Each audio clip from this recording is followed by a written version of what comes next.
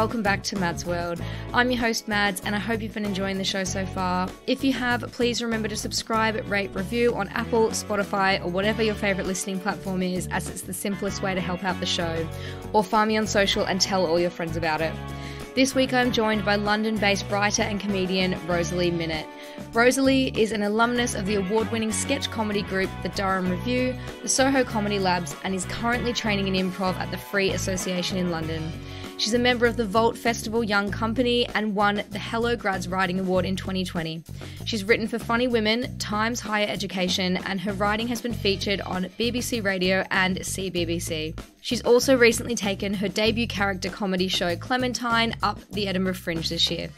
In this episode, we discuss the unique challenges and joys of female friendships, how comedy plays a role in our friendships, female friendship tropes in pop culture, life lessons from our female friends, what we can learn about ourselves through friendship, and how female relationships have changed throughout history. Hello, Rosalie! Hey! How are you?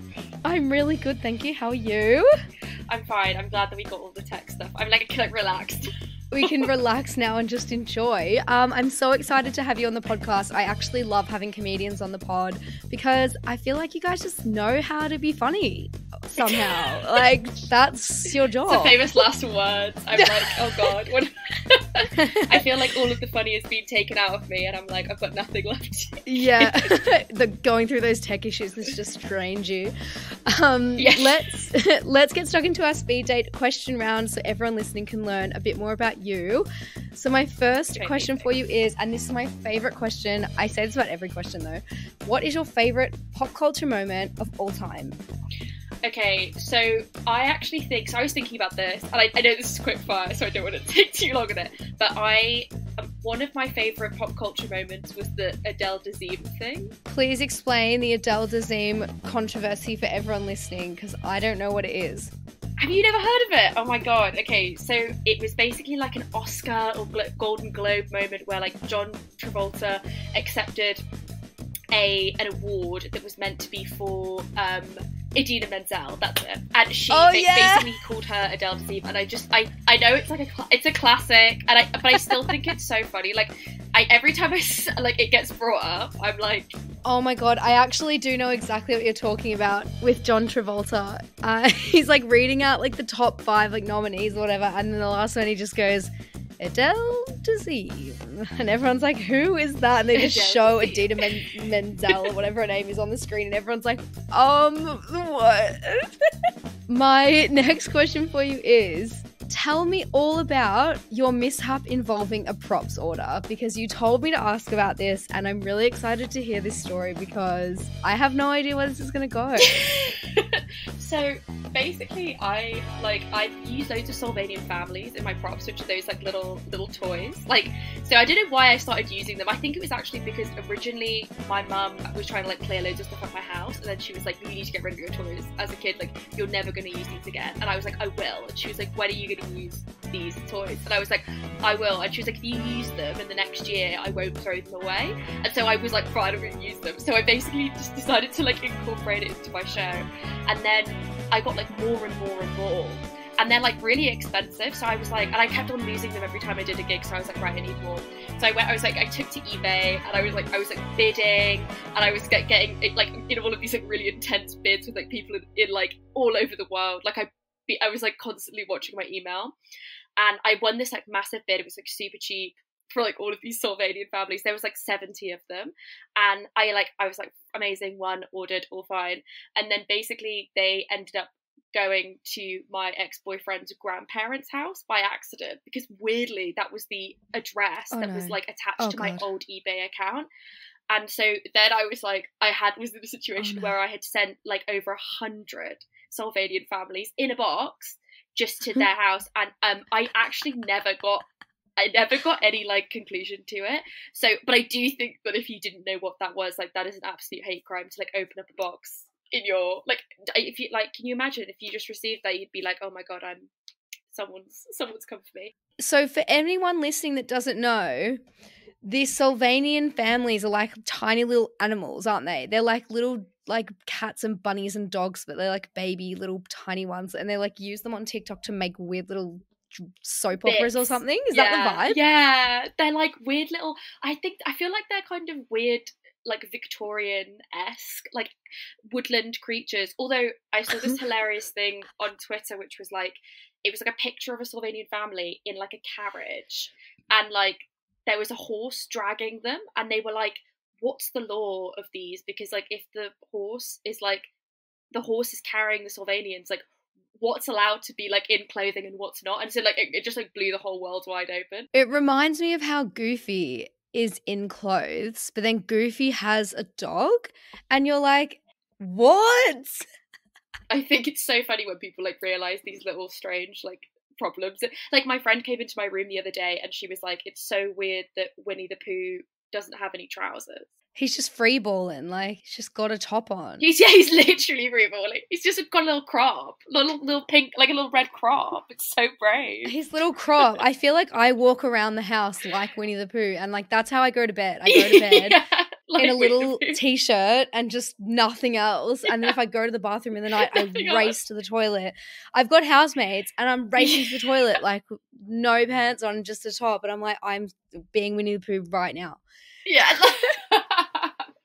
I love that as a phrase though. Like I think that should just now be accepted as like you are like you're just it's like your Winnie the Pooh look. And every time I do it now I think about it and I think it's so funny. I find it really funny when boys do it and like you've just slept with a boy or something and they're standing there in a little t-shirt with their legs out and then their feet are just like a right angle to their leg, and I get the ick from that so bad. Like they're there in a t-shirt and you can see like their little tiny bum and like their little chicken leg. Oh, I can't. It's too much.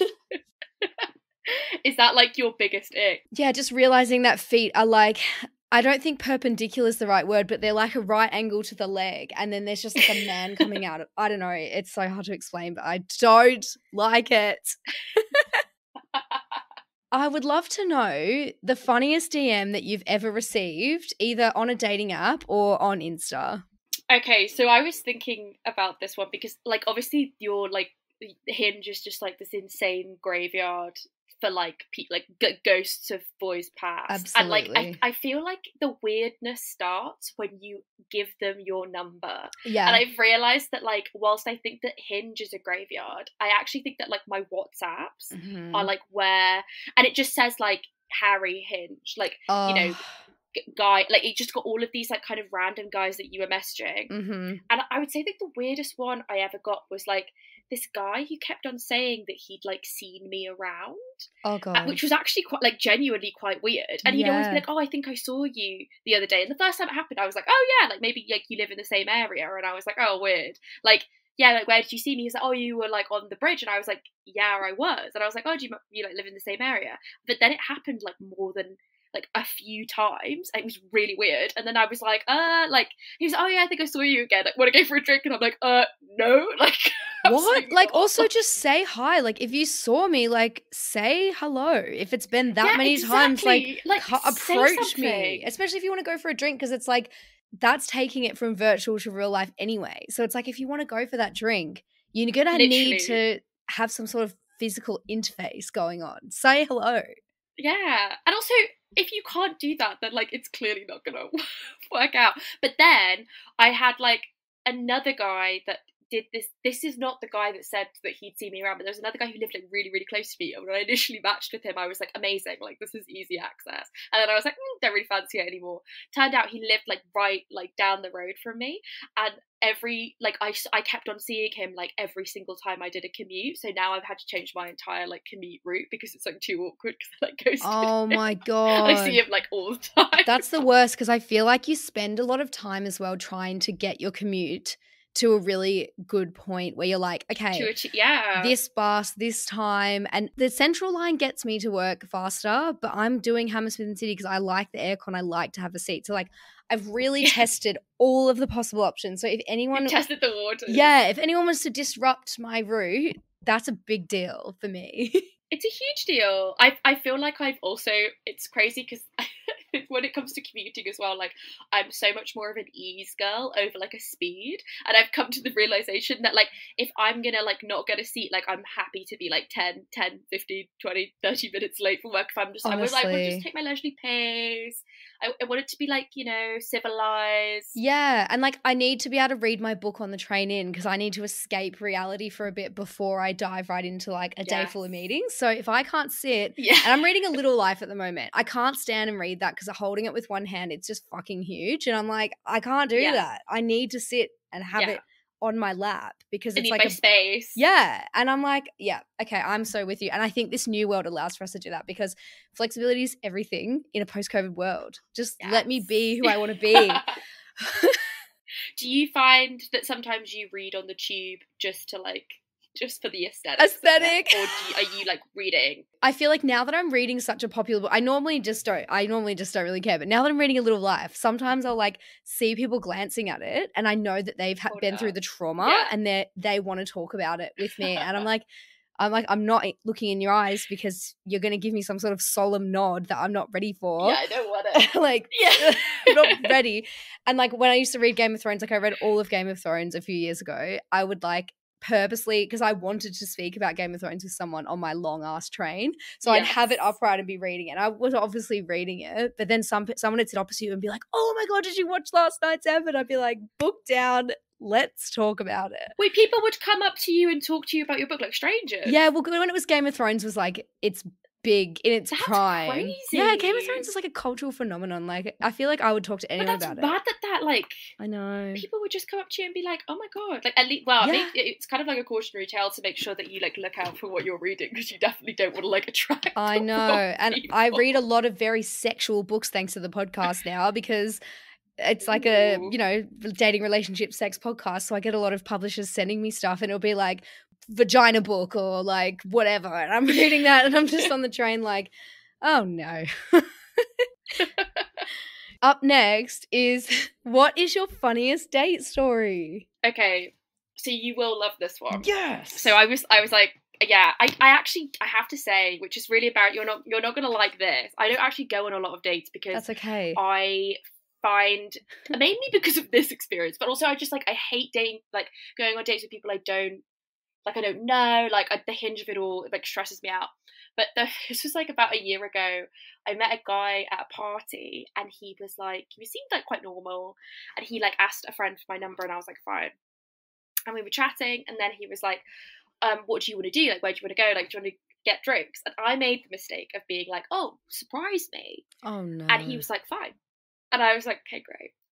So then he's like, meet me by the London Eye. And I was like, okay. Bloody hell. Like, not a great start. Then he's like there and like turns around and he's like, ta-da, we're going to the London Dungeon. Oh, now, God. Bear in mind, I had never, like, barely spoken to him. So, like, it's, like, you can't really speak in there. Yeah, and don't people, like, jump out and scare you and stuff? They're, like, full-on actors in there. It's, like, really intense, and, like, it's so expensive. So he must have dropped, like, at least £80 on those tickets. Shut up. But really? it was also, like, we had to go into these like weird, like as you were like queuing, you have to like give your bags. It's like such a logistical thing that it was weird that like we didn't know each other. And then he kept on being picked out of the crowd to like interact with all the actors, and people were like looking at me like you know, as if I was like his long-term girlfriend. And I was like, I've literally just met him. Oh my God. The only time I would be into this is if they took me to the Shrek experience, because I just don't want to pay, but I really want to go. I was like, I actually would have been down for that. Yeah. Because I feel like, it's funny. I really want to go. I think it would be really funny. Yeah. But it was just so strange, and it was like, oh God, it was just so weird that like we couldn't speak, and you just had to go around in silence. It was so strange. That's so weird, because it's like he probably thought when you said surprise me, he was like, oh, this girl's gonna have the surprise of her she's a bit weird. Yeah. I think what it is though is that like it's the ultimate like, this is a bit harsh to him, but a bit like, I don't know, that kind of thing. There's like a certain type of guy who like that like quirky is their personality, but it's like buying like you know, the little jumper, and it's like, look how funny and quirky, and it's like, but there's a certain kind of guy that's like a rugby guy and they wear budgie smugglers and they think it's hilarious, but it's like, now you're just in budgie smugglers. I've smirked for maybe 1 second and now I'm like, now what? Now what? Be funny. What's next? Like, what? It's such a now what? Yeah. We're going to do next. Like, you're going to wear a Greg's top, an IKEA bucket hat. Like, yes. Stop. Just wear normal clothes. I feel like it's the guys that have like unintentionally been like kind of designated as like the joker of the group, and then like when they escape into real like life and society, it's like that's what they do. It feels so harsh, but I've just come across so many guys who are like, oh, like, no, you do comedy, and I'm like, yeah, and they're like, oh, I'm a bit of a joker myself, and I'm like, oh fuck, are you though? Are you, or are you just wearing like little shoes? Like, oh dear. Yeah, there's always that certain person in the friendship group, and it's like everyone expects it from them, they know it, but it's like basic bitch but in male form. There's got to be a word for it. There's got to be a word for it somewhere. Like, we've got to come up with some kind of like term for it. Is basic bitch. It's like a basic jester. The jester, the court jester. The court jester. Oh dear. Well, in speaking about comedy, I want to hear everything about your comedy show, Clementine, because you are going to Edinburgh Fringe. And yeah, I've read all about your show and I'd love for you to just take me and my listeners through it. Oh, amazing. Well, thanks so much for asking me about it. I think it's like quite an apt show for your podcast because it's basically all about like finding love and like the one. Love it. And I kind of started writing it over lockdown, and then I went through like a breakup, which is so classic, and so like, but it was quite, I don't know, like I think it's one of those moments in your life where you kind of have to, sometimes if you go through something like that, I feel like you have to like channel it into something. Yeah, and I felt like I needed to like burn off all of this like angst and emotion into something. Mm-hmm. And it was actually like when I look back at the show now, because I started writing it, like I started doing it last year, like the first show I performed was in March of last year, so I've done it like a ton of times. Yeah. And I was actually reading through one of my old like kind of diaries, like, you know, those morning pages that I was writing at the time today, and it was like, I don't know, like I clearly had like so little faith in myself and so little like confidence, and I didn't think like, I don't know, it was just really nice to look back and be like, oh my god, like you have to sometimes take stock and be like, so on the one hand, like I love the show, but it's more like what the show has also done for me and like what it represents. Because like it was so much about like getting my like sense, like my voice back, and like my sense of self, and like getting, it sounds so cheesy and like it not usually the kind of thing that I would like necessarily like harp on about, but I actually think that today I had that realization that that's kind of what the show had been for me, and like it had been such a like profound shift in the way I thought about myself and in what I was capable of, I guess. Yeah, that's so cool. And it's cool that as well, like every time you perform it must feel different, and the like what you learn and everything. Because how many times have you performed it now? I think you said like 10.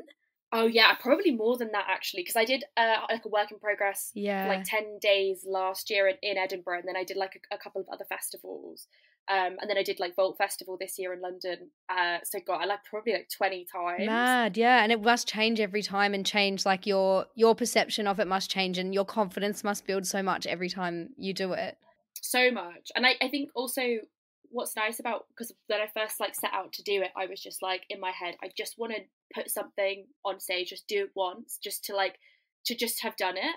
And one of the nice things about it, when like if someone like doesn't like it, or if I like, you know, if the review isn't like what I needed it to be, like it's kind of nice, because I didn't ever really set out to be like, I want to make the best comedy show. I was just like, I want to make something that I would want to watch, and like something that like performing it will bring me loads of joy, and like just that, I don't know, like I think also because at the end of the show, like basically I won't give anything away, but basically she's like trying to find the love of her life, and then like she's kind of like a vague, insane, unhinged like Regency woman, and like initially it started out as like a Regency woman, and now she's just like an insane woman from like the past, and yeah, she's just like generally from a time, and she like finds out that she is looking for love, and her parents have only given her like 2 days or like a day to find someone, because when she turns 27 she'll like, they said that she's gonna be taken away if she doesn't find the love of her life, so the stakes are high,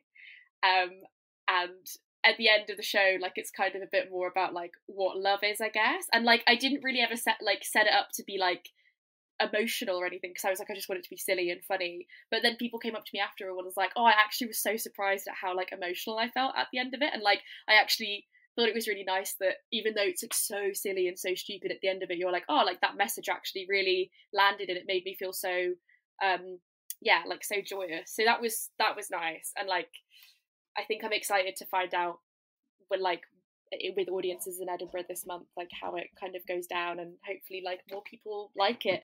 I'd love to chat to you about and just have a bit of a discussion, because I haven't actually spoken about female friendships on the podcast with anyone before, and I feel like they're so unique, and obviously the experience is different for everyone, but sometimes they can be challenging and they can teach you about yourself, and sometimes they might be the best loves of your lives that you find in your friendships and in yourself rather than through a romantic partner. And I know that you mentioned that you had an interest in that as well prior to recording. So I'd love for you to chat to me about, what do you think are some of the unique challenges and the unique joys of female friendships and what they have to offer?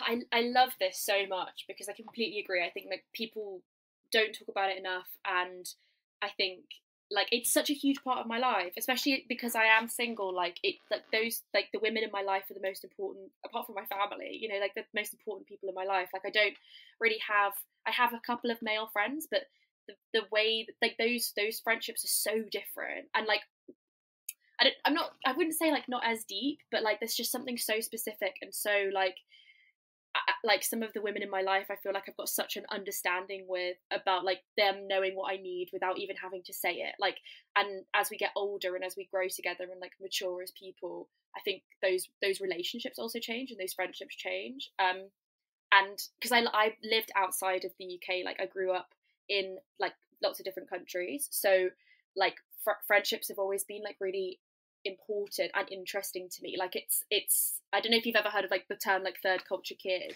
No, but I'd love to hear about it, because I'm living in England at the moment, and so you feel the same a lot thing. of my friends and my childhood friends and the people who know me the best and understand me the best, even when I'm not acting like myself, they all live in another country. But anyway, continue. Yeah, well that's a really big part of it. Like the third culture kid thing is that like if you have like a parent from one place and a parent from another, but you grew up in a different country, so a lot of people that like were international school kids have that. So I feel like I've had friendships basically like every time I've moved, you kind of like reinvent yourself. I've met new people and like made new friends, and I've had to like I almost feel like that part of me is almost frozen in time with those people. And like now as I get older and I'm like seeing those friends again, it's actually nice because we're all actually starting to grow together. So I've got like some friends who I made when I was at school in Brussels, and now they live in London, and I'm so happy that we're like still in touch and we're still like in each other's lives, and it's so nice. And I think also it's that thing that you said, like those old friends, like those are the people that know you the best, like, and often people that you probably might not be friends with now, or like people that you're like quite different from, but they know you so well, and like they know when something's wrong, and they know like you just can't really, especially like with your female friends, like they do just know what's wrong, and they like, I value those ones so much. And what about some of the most important lessons that you've had from your female friends? Like just in regards to, what have you learned about yourself? What have you learned about life? Like what do you think there is to learn from our female friendships? I think that you learn that you can't do stuff on your own.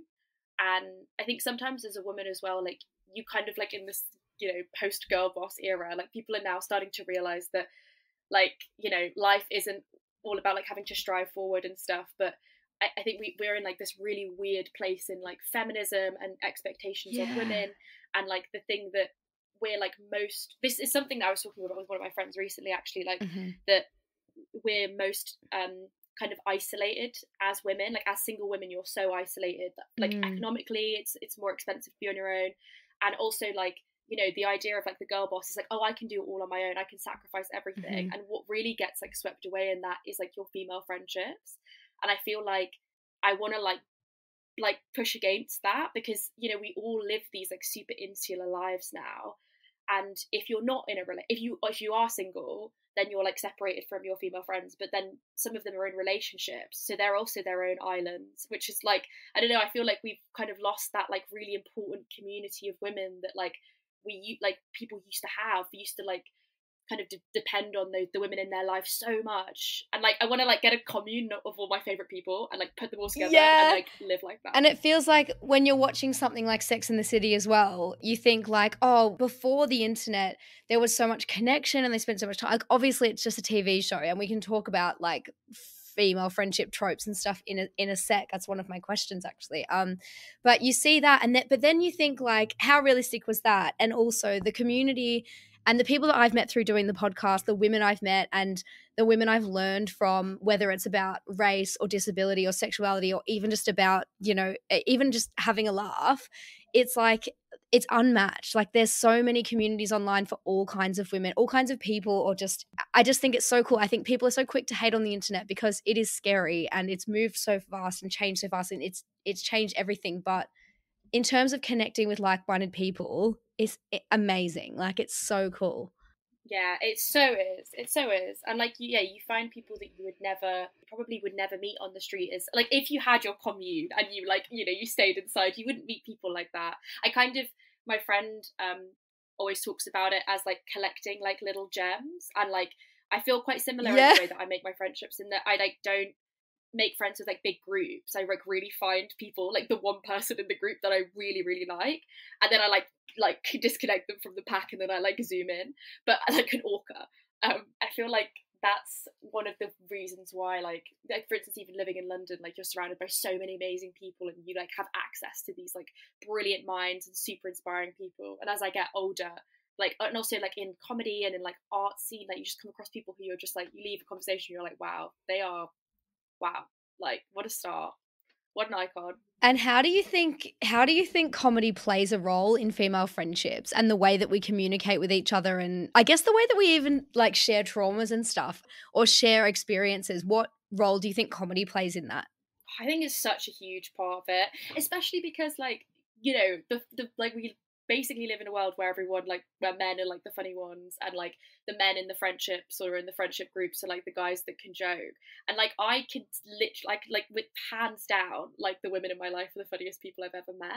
And like they're also, I don't know, I think that the dynamics of like making jokes and comedy in like a mixed group or when you're with boys, I've always found that so tricky. Whereas when I'm just with like women and the women in my life and we're all just like messing around and joking, it's like such a different energy. It's such a nice, like supportive, like we all just get each other. I find that it's easy to rely on like problematic humor when I'm around my cis straight guy friends. Like yes. I will eat, and I find myself leaning into it, and I don't like myself when I'm joking with the boys because it's just toxic and it's just bullshit. But it's so, I feel this is all very generalized, by the way, but like when I'm with the girls, I feel like it's very like intellectual humor, you know, but even if that's based on like stupid little in jokes you've got or like something that happened a year ago, like it's not just put downs, and it's not just being like, oh, so and so is X slur or whatever, like if you're with the boys, which is it's like built on lore not with even the girls. funny. yeah, it's built on like layers, like it has so much depth to There's it. so much pre-reading, like the jokes that some of the jokes I make yes, with my friends the lore. are like, there's lore. There's like, it's like a joke on a joke on a joke, and then someone will be like, "What?" And I'm like, "Girl, like I can't even explain to you what this means. Like this is so funny." Like one of the best, like I would say, like also one of the things I wanted to bring up is that like one of my favorite female friendships that I have is with my sister, which I like. I was going to say about like tropes in films and in TV, that the thing I hate is that like people always have a really bad relationship with their sister. Yeah, it's always problematic and it's always jealous and it's like always very toxic, but it makes for good drama in TV. It does. It makes for great TV. Yeah, I feel it similarly with my brother, and I feel like we never really got along through our childhood, but he just came and stayed with me in London. We had the best time. We've got the exact same sense of humor. I'm like, we get each other now. Like this is so fun. Like I love having my brother. And when he left, like I teared up, which I never usually do. We just had the best time, and I was like, oh my God, I'm so lucky that I have this awesome friendship with my brother now where we know each other on an adult level, and it's just so cool. It's and so it's, cool. yeah, you're so right. It's like the brother sister trope is and the sister trope, it can be quite negative in pop culture. It's so negative, but like they're like she's like such an important woman in my life. Like she's such a, like, I love that I can have like you say, like a friendship with her. And she also, I feel like, because your sibling is the only person that really knows like everything, and that they like understand the, like, I love having a teammate when we go home, like as much as I love my parents. Oh, like yeah, there's nothing like it's so fun. They understand everything. Like someone was asking, I can't remember who this was, but one of my sister's friends was asking us about like meeting our parents, and she was like, I'm so excited to meet them. And I was like, yeah, they're great, but like, you know, there's layers. And then my sister just gave me a look, and I was like, yeah, there's lore. There's so much lore. Like, it's so funny that you say that. And it's like, I was reading this book called, I've actually got it here. It's called Conversations on Love by Natasha Lunn. And there's one chapter about sibling love. And basically it's just highlighting the point that your sibling is the only person there in your life that is there basically from your birth or their birth up until when you pass away, if you both live to like an old age. So like your friends come in at different points in your life, whether that's like age 10 or age 30, and your parents leave kind of halfway, your dog's there for a little bit, but like your sibling is the only person that is there from like the start to the end. So they know everything. Like they're there for the whole journey. Yeah. How cool is that? And we don't celebrate that enough. Like that's amazing. And like you just have this person also on tap who like is like has to be your friend. Like, I love that. So obviously, true. I don't want to, like... And they have to agree with you. Yeah. They have to agree with you on stuff. Like, you tell them your side of the story about, like, a fight with a friend. And they're like, yeah, but, like, obviously you're in the right. And you're like, right? Obviously I am. That is also something about, like, female friendships where I'm like, when I tell a boy something, they'll be like, yeah. So, like, either it's something that's really sad and they'll just be like, yeah, that sounds sad. And I'm like, that's so unhelpful. Or, like, it's something where I, like, obviously want them to be like, this is... like this, I'm not in the wrong, I'm the hero of the story, tell me I'm right. And all of your female friends will be like, you're the hero, you're not the problem. And they'll just be like, yeah, no, it sounds like you might have, like, I don't know, so it seems complicated. It's like, I need you to weigh in right now, and like you're just like, I find that so frustrating. It's so funny. And it's when like if you're talking to a guy as well about like texting a boy or like guy problems and stuff, they're just like, he's probably just like doesn't like you very much, when all the girls will be like, obviously he's busy and that's why he just didn't reply. And he also likes you so much that he just is too scared to reply. That's why. Yeah, he's completely like he's terrified of you. Like, yeah, just lie to me. Tell me what I want to hear. It. Yeah. It's so good. And I know that in Clementine, just from what I've seen, there, like you said, that it is based a little bit in history. Yeah. And you mentioned to me as well that you have an interest in history. So I'd love to know how you think the concept of female friendships has changed throughout history. And you can go back as far as you like. Bring it back to the 90s. Sex in the City. Yeah, Sex in the City. Pop culture references. Yeah. What would you say? I don't know. Like, I actually was thinking about this one, and I think it is kind of similar to what I was saying before about how, like, I think that in our world, in like the modern world, we are like so isolated as single women, and I think like financially, like socially, I think, you know, we kind of look at the Western world as this like peak of development, and look at how, you know, how women are like so kind of free, and in comparison to like lots of places that is true. Like, there are loads of opportunities, but I also do think that the things that used to make us powerful in a much more patriarchal system were our connections to the women in our life. Like, women used to be in like economic marriages with husbands that they basically barely saw, but the people that they saw every day were like these kind of band of women. And like I think because I studied history as well, and like whenever I look back at that, when I think about these like communities that used to exist, and I think people talk in general about how we have less community, but I think that the thing that we've lost specifically as women is that like that really powerful access to like information, to like love, to connection, to support. Like, that would have been the way that those women like thrive. Like, that's how, like, those like gossip networks, those you know, the mothers that their like mums and their daughters and friends would all kind of live together. And I think that we've really lost that. And I wish that I had like a solution for it, because for instance, like, I don't know if you find this in London, like I've got some amazing friends, but like even just finding like time between our schedules to see them, it's like I catch them for like an hour or two for dinner, and then I'm like, I might not see them for another month because everyone's just so busy. It's squeezing it in rather than prioritizing it. It's more like fitting it around the puzzle of your life and not making it a focus, whereas like it probably used to be more of a like fitting everything else around those relationships. Yeah, like, and it used to be like your lifeblood kind of, and you used to, I don't know, like I really miss that thing that you had at school or like at uni where you kind of didn't have to plan anything with your friends because you knew you'd probably see each other every day, and like that was so good, so wasn't nice. it? Like you just know, and you don't have to be like, and I know I grew up in an era, I didn't have a phone till I was probably 17, and even then it was my ex-boyfriend's like old iPhone 1, like it was shit, and I had no credit or texting like ability, so like I wouldn't even bother, like I went through the MSN phase, like talking to people as soon as you get home from school, but proper conversations were all had in real life, and like emotions were felt in real life. People told each other when they were cross or angry rather than texting it. It was like, I guess in the same way that people grieve or mourn romantic relationships being primarily online in a lot of ways rather than, you know, like people say I love you to their partner for the first time over text nowadays. That's like, crazy to me. That to me is crazy. Like that's baffling, because crazy. That is such a pivotal life moment, and it's such a physical feeling that you're sharing with someone. Like I would strictly do that in real life, but I feel like a lot of younger people and Gen Z especially, maybe they don't have the tools or the toolkit from growing up, and doing that in real life, maybe they're not comfortable enough. But whereas for me, that is just so upsetting. I heard this thing once which was like, when you're talking to someone online, like you're not actually talking to them, you're talking to like the version of them that you have in your head.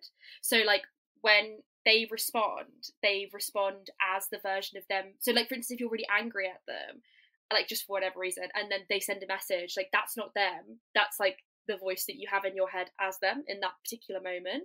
And I think when I heard that, I was like, that's so true. I guess it's like I have a voice in my head of how I read tweets and memes, and in my head it's so funny.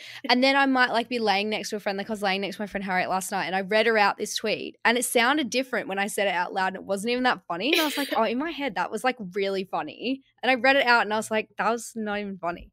So it's like what is going on in your head is so different to reality. So, yeah. Like and it's like when you paint a picture of someone who, like, I've had this thing for this guy for like a year, right? And I know that we would be bad together. I don't even like him that much. I'm not even that attracted to him. He's not funny. He's not smart. He's not even nice to me. And we actually never even talk. So it's like, why do I still get excited when he watches my Insta story? No, for what reason? No. But like, tell me why.